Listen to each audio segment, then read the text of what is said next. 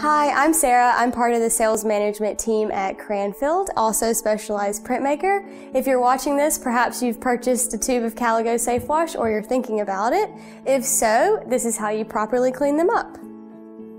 So the beauty of Cranfield Caligo Safe-Wash inks is they are still oil-based, so you're still going to get those vivid lines, but the wonder is you can clean them up with just soap and water, and I'm going to demonstrate that now. So I'm just going to roll it out with a typical brayer, and it's probably one of my favorite sounds.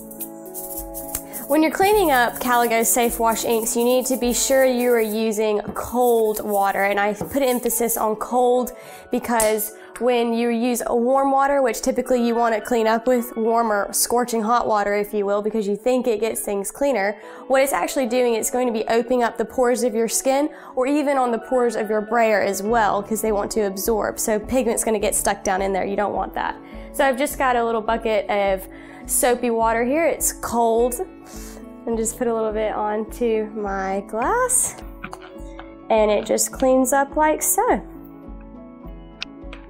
Another cool thing about Caligo Safe-Wash is that if you're using tarlatan or tulle or even some pantyhose here, which I have, you can use it for your etching and reuse it again and again.